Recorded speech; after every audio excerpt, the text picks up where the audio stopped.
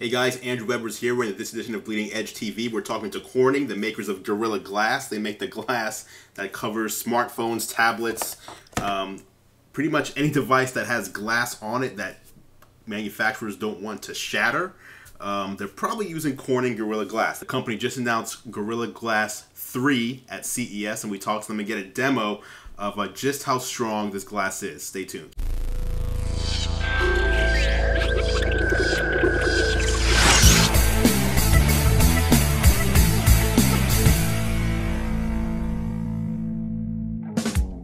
Hey everybody, it's Brandon Jackson with Gear Live again at CES 2013. I'm with Jamin Amin from Corning, and we're going to talk about Gorilla Glass.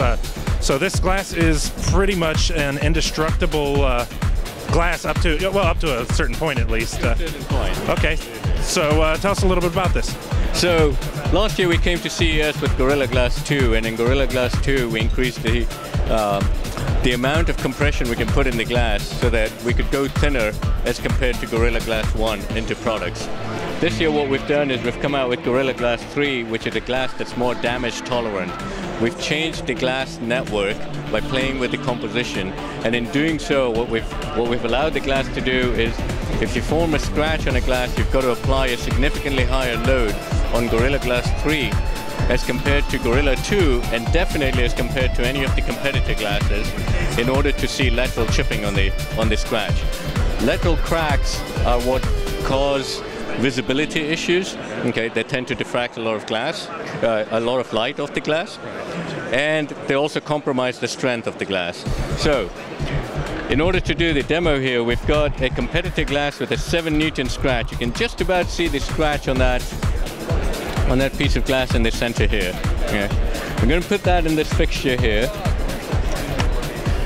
and we're going to drop a ball. This is an inclined plane demo. It's at 10 degrees.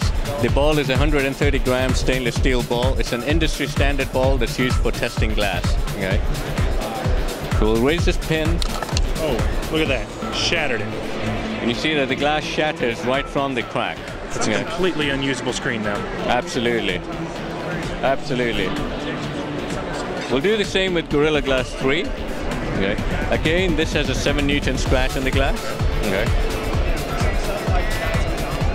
And just to show you, this is what a 7 Newton scratch looks like on a competitor glass.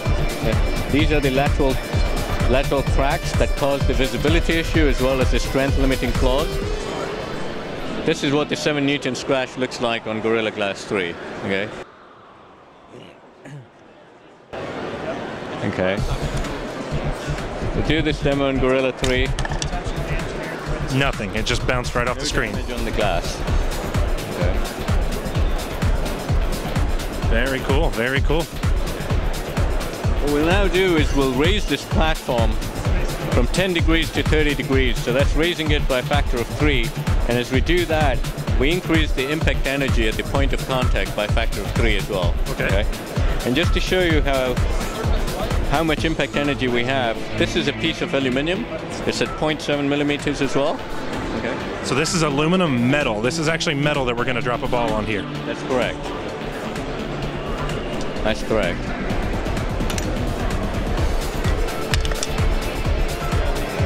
Okay. All right, I see that little ding in it. We've all had those in our cars. That's quite a significant dent, absolutely. Yes. And we'll do the same test now with Gorilla Glass 3, again with the 7 Newton scratch on the glass.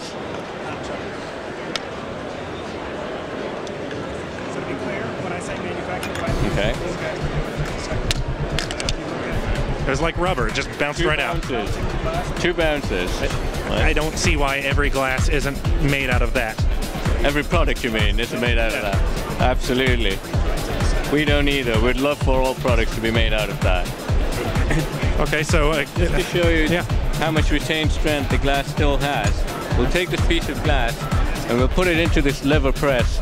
This is again an industry standard test that's used to measure the surface strength of the glass. So now remember, we've actually bounced this 130 gram ball, okay, off that piece of glass twice. We'll now apply a load to the glass. And this gauge is telling you how much load I'm applying I can go up to about 100 pounds. I can't quite see that, but I think I'm going up to about 100 pounds. Right. And the glass is still intact. Very nice. Okay.